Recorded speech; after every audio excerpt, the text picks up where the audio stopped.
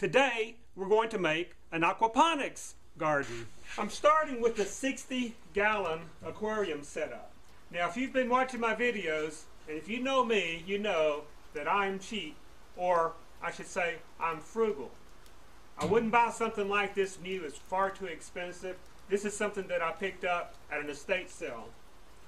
Now this 60-gallon aquarium was on top of the stand, but to make my aquaponics unit, what I did was I moved the aquarium from the top of the stand to the bottom shelf, and the top of the stand will make a nice platform for my planter.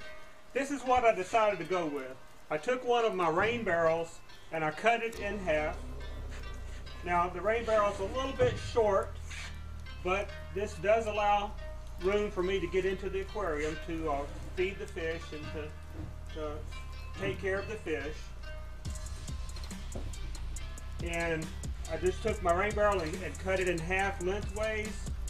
Alright, if you do this sort of thing, what you want to make sure that you do is that you get a food grade barrel. Some of these barrels had toxic chemicals stored in them. You want to know where your barrel came from. This barrel had a label on it. A lot of them come with labels on it. And the label said it was artificial peach flavoring, which means it was used in, I believe it was used in a bottling, a soda bottling company, and they purchased their ingredients in these large barrels and they mix them together to make their sodas. So even though artificial peach flavoring is not something I would particularly care to put into my body, still it is food grade. It is not toxic. Now I'm going to show you how I cut the barrel in half.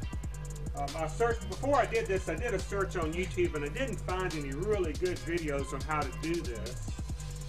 So I decided I'm going to add that part to my video and how to cut a barrel in half. By cutting a barrel in half, you end up with two planters. Alright, I wanted the bung hole at the bottom here rather than having it up here somewhere. Now, the trick is to find the halfway point to cut your barrel exactly in half.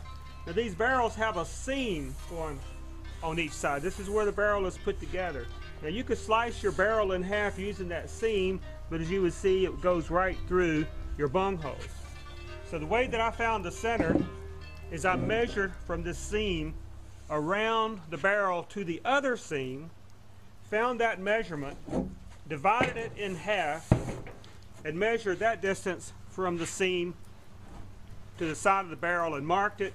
Did the same thing over here, took my straight edge and drew the line down each side, then extended that line across the top, and voila.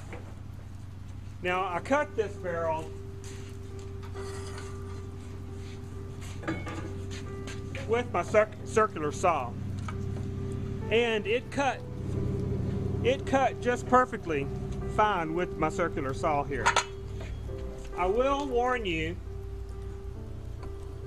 a lot of people have this type of blade on your circular saw. It has the larger teeth with the carbide teeth on it. This blade is great for cutting wood, for cutting your barrel.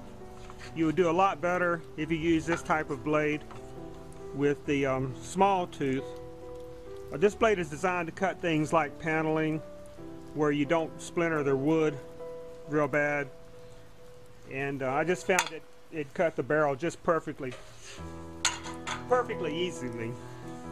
Alright, once I cut the barrel in half, then I just took some sandpaper, just kind of smoothed down the edges. And using that blade, the edges were fairly smooth, but I took a little sandpaper and smoothed it down the rest of the way.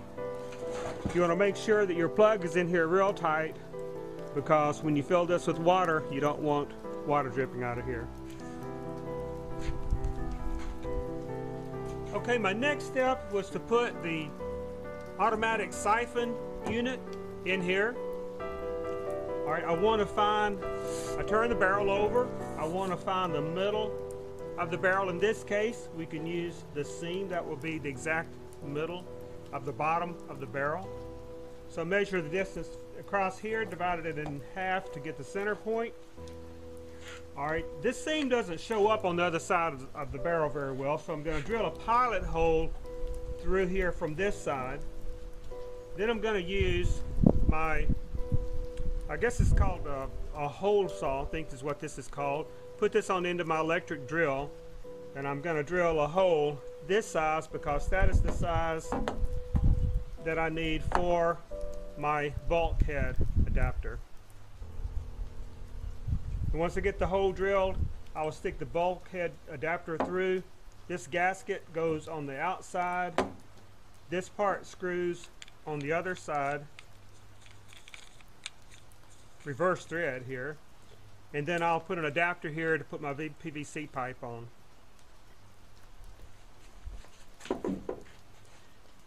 Here's the adapter. This will screw right into this on the inside of the barrel. And this adapter is 3/4 inch, allows my 3/4 inch PVC pipe to plug into it. And I'll tighten this down, of course, and we'll go over the siphon pump a little bit later.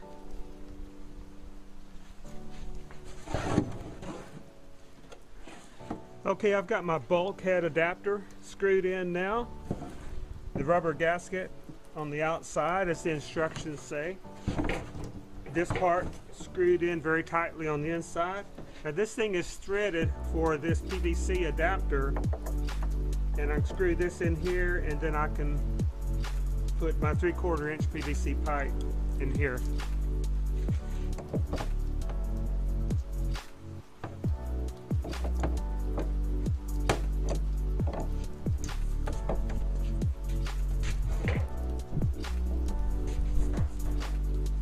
Okay, this pipe is going to be my siphon pipe.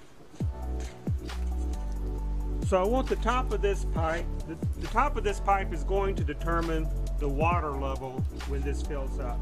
I want the water level to be about 1.5 to 2 inches from the top here. I'd say 2 inches. I'm going to go 2 inches from the top here.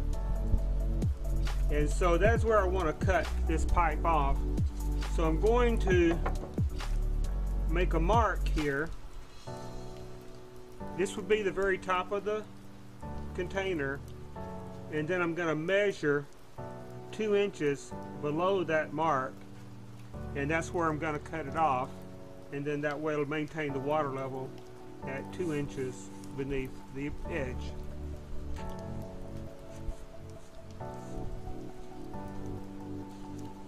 Okay, I decided to actually cut off 3 inches of this pipe, so that the top of this pipe would be 3 inches from the edge of the planter here. And the reason for that is I decided I want 1 inch of space here above the gravel level, so the gravel isn't knocked out of the planter.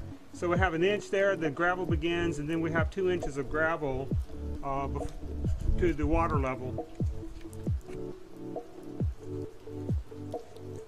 Okay, for the next part of the siphon, I have some 1 1/2 inch PVC pipe, and it's going to fit over this pipe like so.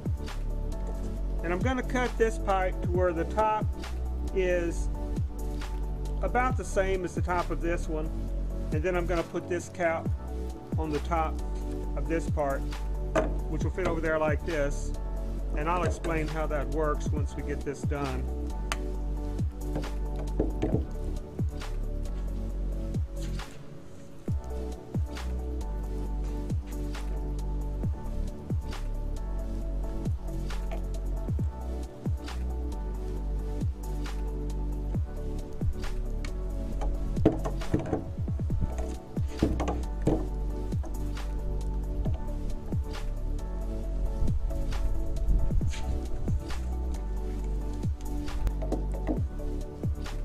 Okay, this is how the siphon works.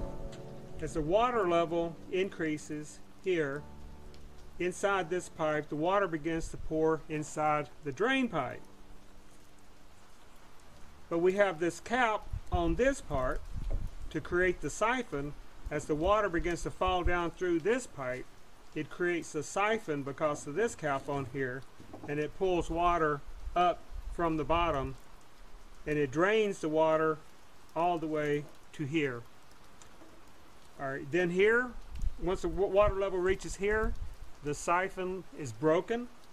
It begins to fill again from the water pump, and it starts to cycle all over. Siphons, drains to here, fills up, drains to here, fills up, drains to here, because you don't want the roots of your plants to be continuously soaked in water. They'll get waterlogged.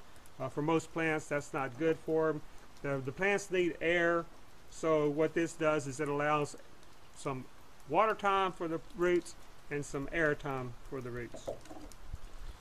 Now, to make sure there's good flow down here at the bottom of this thing and that nothing clogs that up, I'm going to just cut a few slits here in the bottom just to allow water to easily flow through here.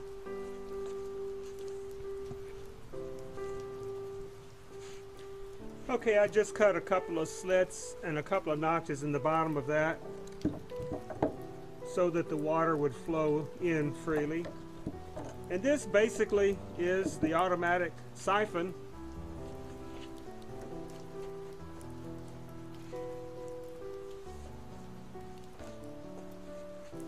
The only part left is this here that goes on the outside like this, and this is simply, and I'll cut this off level with the top of the planter here, and this is left open at the top, and this is simply to keep gravel out of this system here so that the water can flow up freely into the siphon.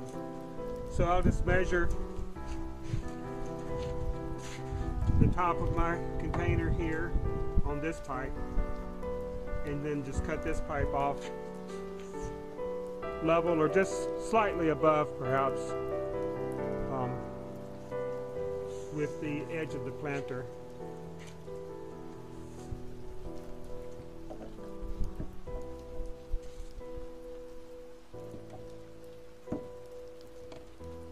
And there you have it. There's the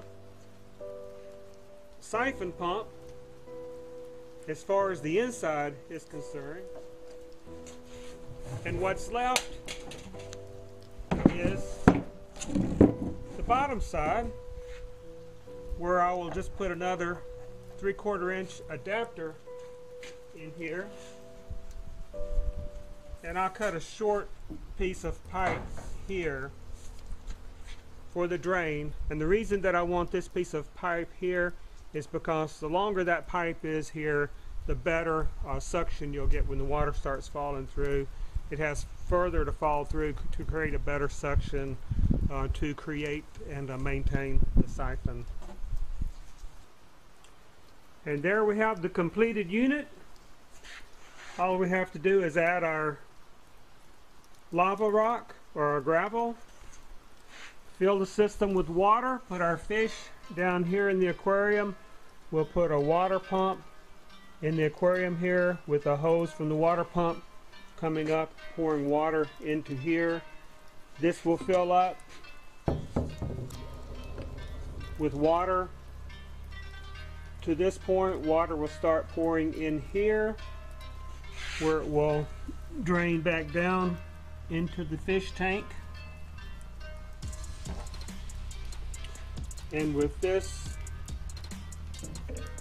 on it, as the water starts pouring in here, it'll create a vacuum, which will create a suction, which will create a siphon, and the siphon will drain the tank all the way down to here. All right, here air will enter the siphon, which will break the siphon. Well, I hooked up my system and filled it with water, and I tested it and found out that my siphon doesn't work. And the problem is, of course, this pipe here where the water falls through is not long enough. The way a siphon works is the weight and the suction from the water falling through the pipe is what pulls the water up the other pipe on the other side. And apparently this piece of pipe here is not long enough. The problem, of course, is my aquarium is right beneath this. So what my solution is going to be is I bought some of these elbows and I'm going to come off of here and make a longer pipe, sort of a stair step type, to extend the length of this pipe, but going around like this, and we'll see how that works.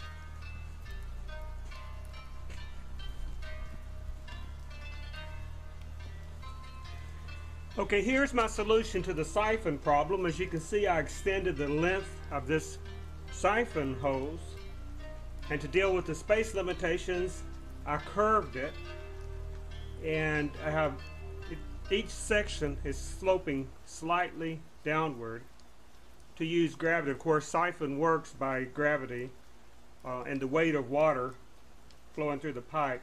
So this is downhill. Once I turn this over, again, this is the bottom that we're looking at. Okay, we'll see how this works.